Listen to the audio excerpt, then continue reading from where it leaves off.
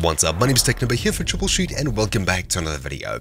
In this quick video, I'll be showing you how to fix controller issues that you could be having with Spider-Man Miles Morales on PC. The game's available on Steam and probably a few other platforms, but the solutions in this video should work for pretty much all of them, except for where I specifically state what platform they're for. First of all, obviously you want to make sure that your controller is compatible with the game. If it's a new-ish Xbox 360 or PlayStation 3 and above controller, things will probably work practically guaranteed, or at least they should for the most part. And of course, if it's plugged in via USB, try and swap around what USB you're using. If it's a wireless controller that connects via Bluetooth or something, try using a wired connection if possible. Now, for a weird little tip that applies to all platforms, but only if you have Steam installed. Yes, that's right, a Steam setting affects all platforms, even platforms that aren't Steam. Over here, I have Spider-Man Miles Morales on Steam, but it doesn't really matter if you have it here or not. What you need to do is click Steam in the top left, then head down to Settings, and inside of here, you'll head across to Controller. Then click General Controller Settings, and inside of the little big picture window that's just opened up,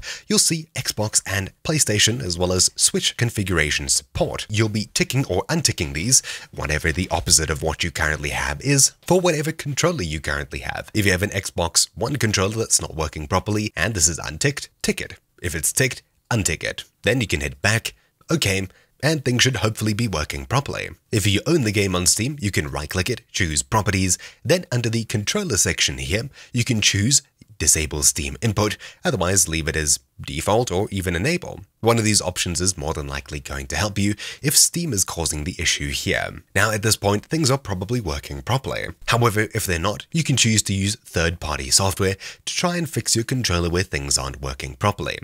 For this, I'd recommend researching DS4 Windows, all of that one word, and X360CE. Basically, those bits of software allow you to remap controller inputs, but they could also help improve compatibility with the game. And with that comes the end of this relatively quick video. Hopefully, you found your answer here. Thank you all for watching. My name's been Technobo here for Troubleshoot, and I'll see you all next time. Ciao!